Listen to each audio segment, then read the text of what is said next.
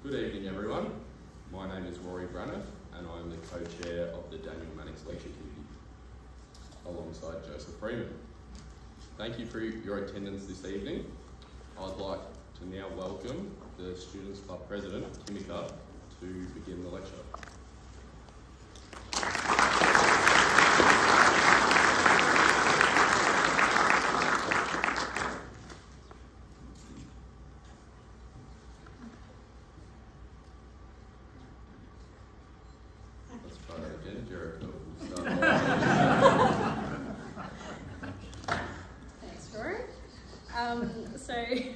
On behalf of Newman College and as a proud Gunditjmara woman, I'd like to begin tonight by acknowledging the Wurundjeri people of the Kulin Nations as traditional owners of the land on which we're meeting. I'd like to pay my respects to elders past, present and emerging, and I extend that respect to all Aboriginal and Torres Strait Islander peoples here tonight. Australia is home of the longest living culture in the world, and I would like to pay my respects to First Nation peoples for their continued respect and care for the lands, waters and country for millennia. I'd like to recognise that sovereignty was never ceded, and this was and always will be Aboriginal land. Wominjeka.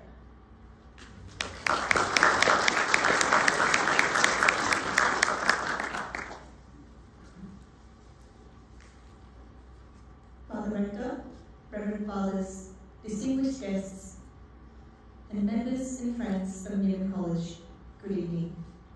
My name is Kimiko O'Hara, and I'm the president of the Newman College Students' Club. Thank you for your attendance at the 38th Archbishop Daniel Mannix Memorial Lecture. The Students' Club has been hosting this lecture since 1977.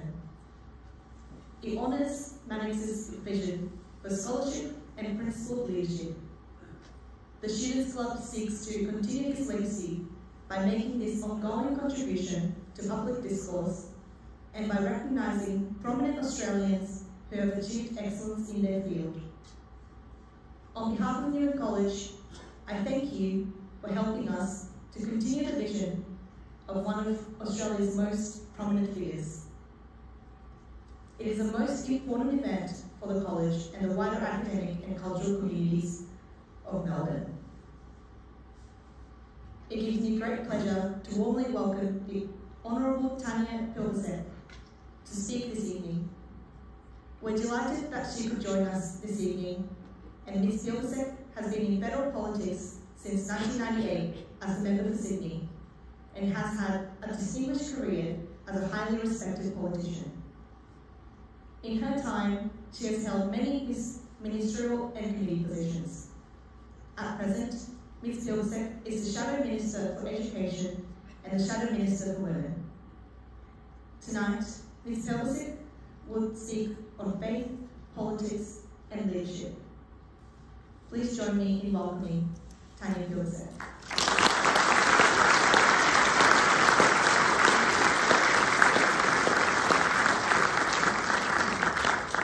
Thank you so much, Kimiko. Can you hear me up the back? Sound working okay? Thumbs up? Excellent, good. Thank you very much, Jerry, for that acknowledgement of country. I want to join with you in acknowledging that we're meeting on the lands of the Wurundjeri people and pay my respects to elders past and present. We are so very fortunate in Australia to have 60,000 years of living culture to draw on and learn from. Thank you for your acknowledgement tonight. I also want to thank Rory and Joseph for being so patient, rescheduling again and again this lecture. I think this is the third date we have had for it. Thank you so much for the work that you've put into organising this evening. We've got very many special guests with us this evening, starting with my very good friend, the Reverend Frank Brennan, SJAO, Rector of Newman College, the Honourable Kevin Andrews, MP, Member of the Newman College Council, the Honourable Mark Dreyfus, MP, QC, the Honourable Gareth Evans, AC, QC, the Honourable Professor John Langmore, AM, Dr. I knew I'd stumble with this one. Guillermo Gottol. I've been told to call him Dr. G, but that's right. It's too much like Ali G.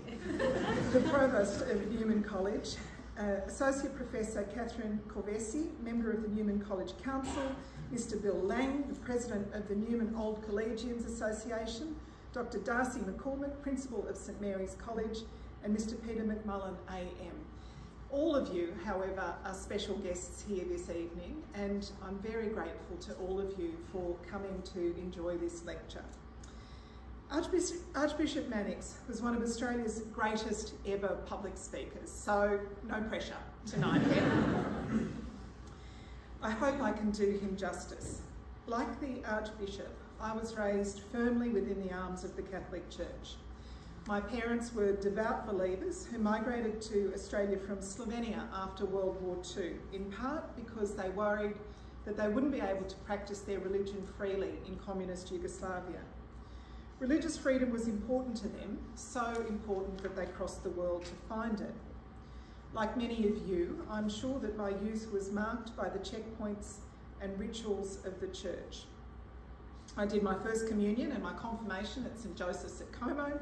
I went to Mass on Sundays, I went to confession every Saturday, although I struggled to really think of any sins to confess as a 9-year-old. Usually I was fighting with my brothers, and for that I'd get a pretty mild 3 Hail Marys. When you're a kid, none of that feels very noteworthy, it just feels normal. But as I've gotten older, I've reflected more on how these experiences have shaped me as a person, on how the church's teachings guided me, on how they've coloured my basic sense of right and wrong. There's no doubt in my mind that growing up Catholic has influenced my politics, as it has for so many in the Labor Party and in the Labor movement, and not just in the obvious ways that history has recorded. So I'm not going to talk about B.A. Santa Maria tonight or the Catholic Social Studies movement he set up with Archbishop Mannix's support, although Kevin might want to talk about that at a future date. But before that, and since, the links between the Catholic Church and Labor have been enduring and unshakable. I'm talking about something harder to pin down, but no less important in shaping our direction as a nation. I want to speak tonight about the essential role that values play in political leadership. Good political leadership requires making your values clear as much as it requires laying out your plans for practical action. It's about answering the why as well as the how of what you're fighting for. Too often, progressive political parties jump straight to how we want to make the world better. We assume that people understand our reasons for pursuing the changes that we're fighting for, and sometimes we miss the opportunity of finding common ground and persuading people. In the modern world, our values come from many different places. There's no longer a single pulpit or a universal source of truth. Secular philosophy and religious faith live side by side, largely in peace. But it's clear to me that even in our fractured world, the timeless lessons of Christ continue to inform progressive politics and progressive political parties. Love thy neighbour, turn the other cheek. The first will be the last, and the last will be the first. The meek shall inherit the earth. These are really simple statements, but that shouldn't hide just how radical they are. If we take it seriously, Jesus' message was incredibly demanding. Have you ever tried to love your neighbours? All of your neighbours? The call to universal love will always be profoundly difficult, whoever we are. But it's especially challenging in our polarised world. A world where disinformation is weaponised, where culture wars are stoked, where cynical actors try and divide us for political gain, where empathy and love are equated by some with weakness. It's much harder to love your neighbour when the internet is spreading lies about them. They're out to take your job, they're going to crowd your cities, even threaten your safety. Or when a talking head tells you that your political opponent is actually your personal enemy. As politicians, too often we seek to be understood rather than to understand, to be seen rather than to see. And I think this is part of the reason that almost a quarter of Australians voted for minor parties and independents in the last election. In part, it's because they don't feel like major parties are listening to them or that we share their values. They feel that we don't understand or see them. It's pretty hard to identify a single political achievement of One Nation or Clive Palmer. And beyond freedom, freedom, freedom, it's difficult to identify what a Prime Minister, Craig Kelly, would do in office. But people aren't voting for him because of detailed programmatic specificity, as Kevin would call it. It's more the vibe that Dennis Denuto describes. The so-called teal independents are running on climate and integrity, and until the Liberals and Nationals act on these issues, otherwise Conservative voters will look to independents who will. Leaders must address the underlying economic insecurity and other frustrations that drive people into the arms of minor parties and independents, and we need to offer them something more hopeful instead. The role of leaders in Australia should be to strengthen what binds us together as a nation, not to ignore division or difference, but to remind us that the values we share, like our belief in democracy, our faith in the rule of law, and our commitment to essential rights and liberties. And it's the role of leaders to show that where the differences do exist, they can be managed civilly. This is only possible where we strive in good faith to empathise with each other, to see each other as the full and complex human beings we are. And despite some who try to tell us otherwise, empathy isn't soft, it's not weakness, it's a superpower. This is where the lessons of Christianity can teach us so much, because the call for universal love was truly an earth-shaking idea. Think of the world that Jesus was born into. With the Roman occupation of Jerusalem, the greatest empire the planet had ever seen, it was a brutal, unforgiving world where dominance was admired, where violence ruled, where power and might governed all. And into this world came a man from Nazareth, a humble village near the shores of Galilee, who turned that moral universe on its head. A man who spoke to common people in the common tongue, who tended to lepers, who defended prostitutes, who told the rich to share their possessions with the poor. These words must have exploded like a bomb across ancient Judea, because in the classical world, the meek were not revered, they were despised. The peacemakers weren't blessed, they were conquered and enslaved. If the word revolutionary has any meaning at all, the Sermon on the Mount was revolutionary. We know it appealed to the people on the margins, to the farmers and the tradesmen pushed aside by Roman elites. We know that it scared the powerful. In fact, the message was so challenging, so feared by Roman authorities, so threatening to the rulers of the temple that Jesus was crucified. A slow and agonising and humiliating death. For Romans, nothing was more shameful than the cross. But like so much else, the early Christians flipped this idea on its head as well. For Jesus, it wasn't humiliating to suffer and die like a criminal.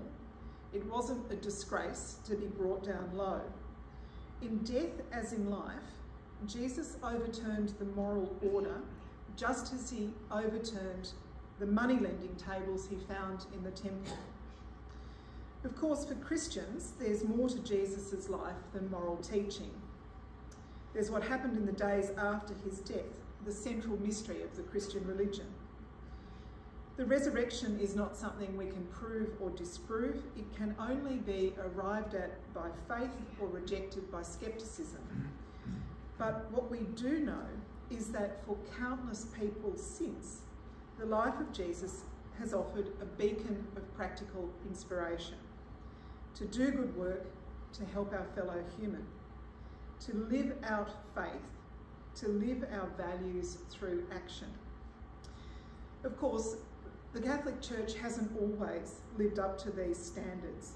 It hasn't always embraced its message of universal love or empathised with those on the margins. In fact, sometimes it has betrayed them unforgivably. But I still find inspiration in the ordinary people of faith, the nuns and the brothers and lay people who live out their love every day, who love fiercely, practically and without judgment. When my husband was struggling to get clean from his heroin addiction, it was the Salvation Army that took him in and gave him the support he needed to change his life. When the New South Wales Drug Summit proposed a medically supervised injecting centre so drug users could reduce their risk of overdose and access rehab services, it was the nuns at St Vincent's Hospital in my electorate who were the first to volunteer to set it up. People in aged care facilities, homelessness services, hospitals, advocates for refugees, for prisoners, for exploited workers and trafficked women. These Australians are on the front line of justice. They are taking in the sick and the hurt and the lonely. And they are not just engaged in individual acts of charity either. They are advocates, working for and fighting for a fairer world. Now, not all of them are driven by religious faith, but each of them, to a person, is driven by a powerful set of values, and they're living those values in the world. Now, newsflash, politics is not always a saintly profession, but I have always been drawn to people who live their values openly, and I've tried to learn from them too, because it's clear to me that belief and practical action are not in opposition. They are the why and the how of our lives of leadership. I think sometimes in the Labor Party we forget that good leadership includes explaining our values and using them to persuade. We tend to rush towards the how because we assume that people understand our why. We think they already know what we're about or why we're proposing a set of detailed policies. We think that they will extrapolate our values from our actions, but the truth is that people make sense of the world through values and through stories before they ever get their heads around our plans or our policy details. Too often, and I'd say this particularly about the last election campaign, we go straight to the how we will fight climate change, how we will increase wages, how we will improve schools and hospitals. And our instinct really should be to start with the why. Why does it matter to us? Why should it matter to voters? Sometimes those values, that motivation, comes from life experience. Like Kevin Rudd sleeping in his car after his dad's death. Like Julia Gillard seeing her clever, hard-working parents miss out on an education. Or Anthony Albanese looking after his mum on a disability support pension.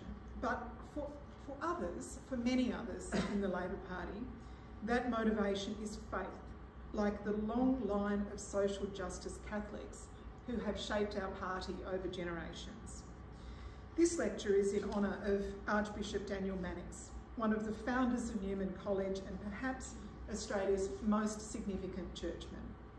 Daniel Mannix lived for 99 eventful years, 46 of them as the Archbishop of Melbourne. And for most of that time, he was an active voice in public debate. Active and, if we're being honest, controversial. If anyone lived their faith, lived their values in the world, the Archbishop did. As one of his biographers put it, quote, "His long life has no parallel in Australian history. No political leader, no matter how persistent, durable or charismatic, commanded the stage in the end as Mannix did. From all reports, he enjoyed the stage and he commanded it well. Mannix's Australian story began in 1912 at the age of 48 when he arrived in a boat from Ireland and was sent to St Mary's in North Melbourne. This was his first experience as a parish priest, and it radicalised him. North Melbourne was a parish of the displaced, with Irish immigrants in the 19th century and Italian immigrants in the 20th. In this tight-knit community, Mannix was confronted with poverty and despair. He tended to families in slum housing, to parents without work, to kids without shoes. And to his great credit, Daniel Mannix never accepted these injustices as natural. They made him angry and they made him act. Mannix's faith, his values, were bound up in the fight for a better world. And it was a practical, everyday fight. As the Archbishop of Melbourne, Mannix supported the seamen's strike of 1919. He told the strikers, many of whom were his parishioners, the sooner people realise that the worker must get not merely a living wage, but a fair share of the wealth he produces, the better. The sooner people realise that men and women and children count for more than property, the better it will be for the community. If Jesus spoke for the underdog, so did Archbishop Mannix. He was a generation ahead of his time on Indigenous justice, calling for reparations as early as 1938. He was one of the world's most prominent supporters of Irish independence. At the peak of World War I, he campaigned against conscription. None of this advocacy was easy, none of it was expected of him. It put a target on his back. He was considered so dangerous that David Lloyd George banned him from Ireland. Billy Hughes once called him a traitor, quote, a man to whom every German in the country looks. If you follow him, you range yourself under the banner of the deadly enemies of Australia. The blows never really stopped from the right or the left, but he continued on because for Daniel Mannix, the spiritual and the practical missions were connected. The why and the how, they informed each other and they enriched each other. Now, Daniel Mannix was one of a kind, and during the Labor split, I couldn't say his role was a good one. There might be others in the audience who disagree. But there's so much that we can learn from his long life, because the lessons of religion, of course, can continue to help us solve the problems of today. They are still a powerful force for good. Pope Francis is a testament to this truth. His papacy has renewed focus on the challenges facing humanity, the biggest challenges, like the future of our environment or the shape of our global economy, or the duties we owe each other as human beings. In the fight against climate change, Pope Francis has been a genuine global leader. In his gentle way, he's been as clear and as urgent as Greta Thunberg. As he wrote in his second encyclical on care for our common home, quote, climate change is a global problem with grave implications, environmental, social, economic, political. It represents one of the principal challenges facing humanity in our day. And what's more, the responsibility to fix it is a collective one. Pope Francis grounds this advocacy in his Christian faith, in his values. For Francis, creation is God's masterpiece. It's a, quote, common good belonging to all and meant for all. It's a book, again quoting, whose letters are the multitude of created things present in the universe. We should stand before it with awe and we should protect it. Because when environments collapse, it's a disaster for all of humanity, but it is a particular catastrophe for the poor and the vulnerable. The Pope's fight against climate change goes hand in hand with his fight against inequality and with his fight for a fairer economy. This is an old tradition in Catholic social teaching, one that places social justice at the heart of economic decision-making, that values the last as much as it values the first. According to Catholic social teaching, human individuals are sacred, made in the image of God, so we owe them the freedom, the resources and the opportunities they need to be their true selves. Which means we can't let economic life resemble anarchy. We need to do better than survival of the fittest.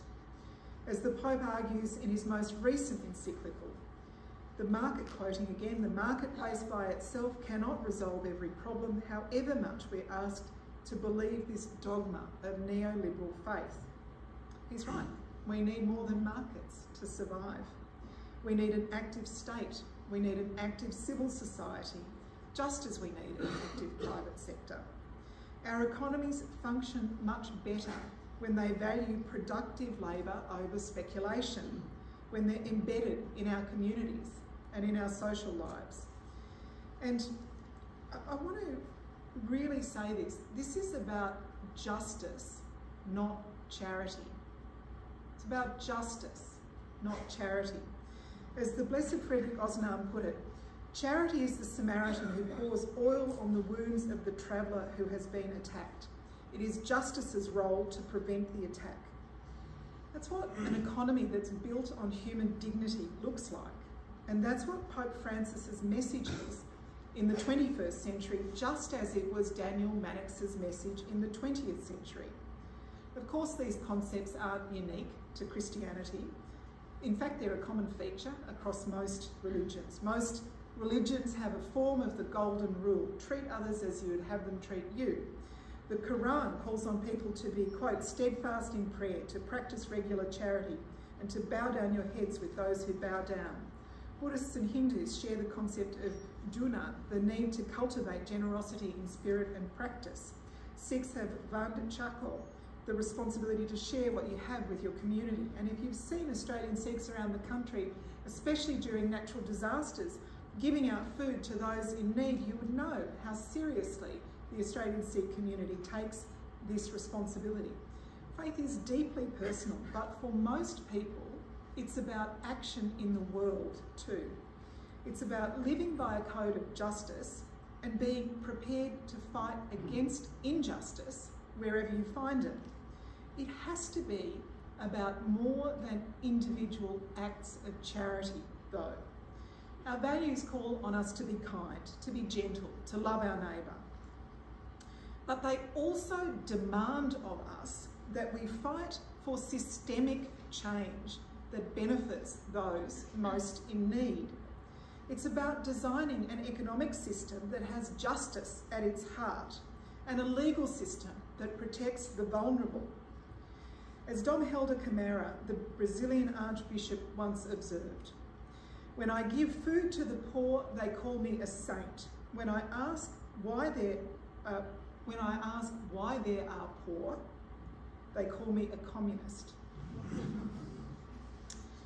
Economic justice has always been Labor's mission, and it's no coincidence that Catholic social teaching has played such an outsized role in our party's history. Economic justice is what we'll be fighting for the next 8 weeks. Those basic, essential, material issues that underpin a decent life, like making sure that pay rises with productivity, so inflation doesn't eat away people's ability to fill up their car or enrol their kids in soccer on the weekend, or buy good nutritious food for their family, or pay their mortgage without that constant hum of anxiety. Like making sure that Medicare or the NDIS are there for people when they need those services. Making sure that people can live with respect and dignity in aged care. All of these are necessary for human dignity and for human flourishing. That's what Christ taught his disciples. It's what Pope Francis teaches us today. It's what motivates me, and I know it's what motivates our leader, Anthony Albanese. The fight for economic and social justice is what motivates the next Labor government. These are values that have informed us over generations. It's the role of leaders to be fluent in explaining these values, to translate them to the modern world. If people know that their leaders understand what matters to them, they're more likely to put their faith in us. They're more likely to trust us with their interests. This is one of the many lessons in the life of Daniel Mannix, a man who attracted fierce loyalty from his flock. And it teaches us that when it comes to good political leadership, both the why and the how are critically important. Good policy and good politics start with good values. If we're clear about the why, the how naturally follows. That's how you build trust, That's how you bring people with you. That's how you can change the world for the better. Thank you.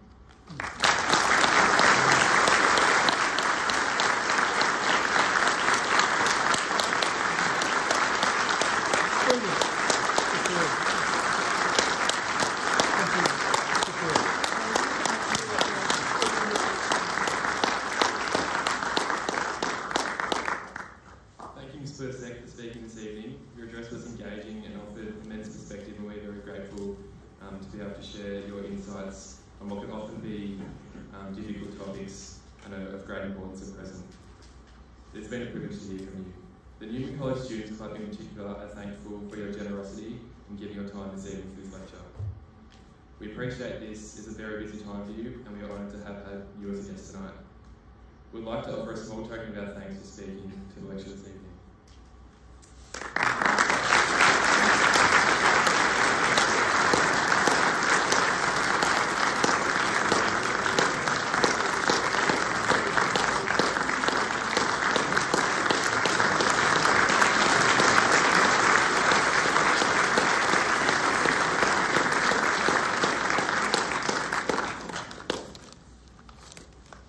Thank you everyone for coming tonight. We now invite everyone here this evening to join us for supper in the dining room at Newman College. Students will be walking back to college via the Professor's Walk, and it would be a pleasure for anyone here to join us. Thank you.